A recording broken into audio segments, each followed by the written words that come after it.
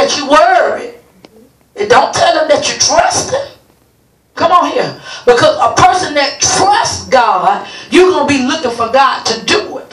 And because see, and God said, I need to know, do you really trust me? Because see, some of us, we have a problem with this trust thing. Say that. You know why? Because we really don't know him. That's right. Because if you really know a person, and if I say, Lasagna, I need you to come and pick me up at 5 o'clock tomorrow, I know you're going to come and get me. No doubt in my mind. But how come God told you he going to bring us out and we struggle with that? I just don't see how that's going to happen. It just don't make sense to me because I see what it looked like before me. And God said, but I need you to trust me. I need you to trust me regardless of what it looks like. Come on here. Turn, and even right there, let's turn to Acts the 24.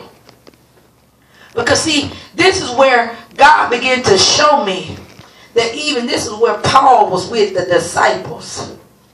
Not the disciples, but he was on the ship.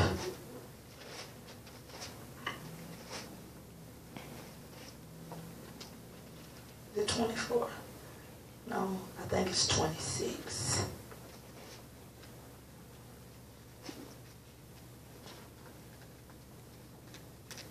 But this is where Paul was on the ship. And he was a prisoner. And see, I think it's in verse 27. Look at look at chapter 27 and look at verse 21. Let's start on 19. It said, on the third day, they threw the ship's tackle overboard in their own hands.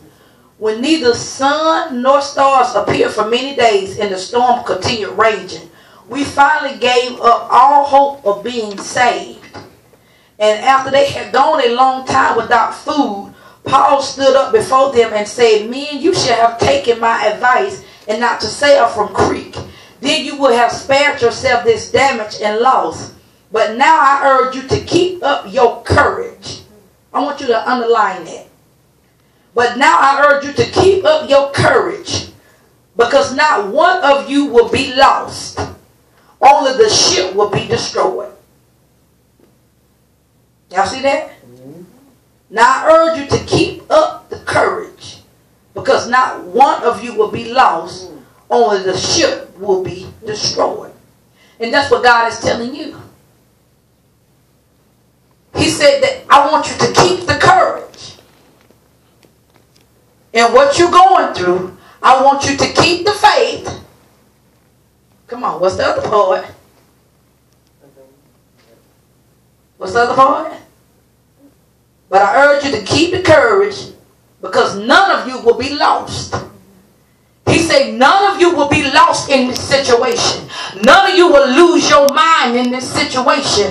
None of you will go crazy in this situation. Come on here. He said only the ship will be destroyed. In other words, that the situation that's around you, what it looks like, come on, because in the natural, it looks like you're going to be destroyed. He said, but I'm looking for some people that will believe me over your situation. I'm looking for some people that will believe me regardless of what it looks like, regardless of what it seems like, regardless of what it feels like. He said, because see, you got to understand that the situation, things going to be destroyed around the situation, but you won't. He said, because I'm going to bring you out of the situation. Just imagine what it was like with these men. They was on the boat with Paul. Come on here, they was prisoners. And don't you know, so they hit something. And you just imagine the ship getting ready to be torn down, it's breaking, it's sinking. And God gave him a prophetic word to give him, be encouraged. Not one of us will be lost, only the ship will be destroyed. And God said that's about your situation. He said it won't be destroyed because that's what you believe. See, I only can do what you believe me to do. If you don't believe me to do it, I can't do it. Because see, you got to understand, I only can meet you where you at. If you don't see me to do that, I can't do that. If you don't know me to be a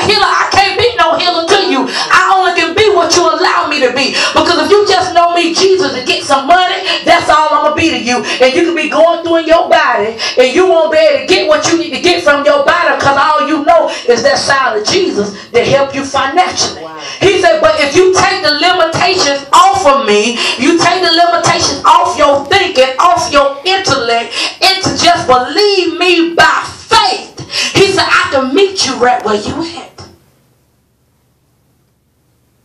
Any questions? Any statements?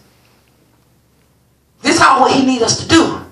See, because he's going after our faith and going back too. Because if you believe him to do it, the Bible says if you can't find nobody else to believe with you, the Bible says you can believe by the Father, the Son, and the Holy Ghost. He can be the second person to agree with you. He said, because where 2 or 3 are gathered together in his name, there I am in the midst.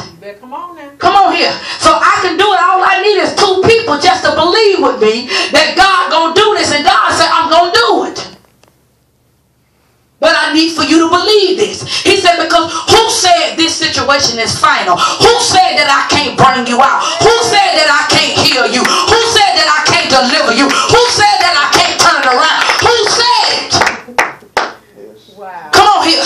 Then you may say, well, man said it. But he said in Proverbs 21:1, say the heart of the king is in the heart of come on here. The heart of the king is in the palm of God's hand. He can trust the king hard to make it turn whichever way he wanted to turn. You better hear me. I don't care what man said. He said, who said it? Come on. Because if I am for you, who can be against you? Come on now. Come on. He said, well, everybody don't walk away. Everybody don't turn their back on you.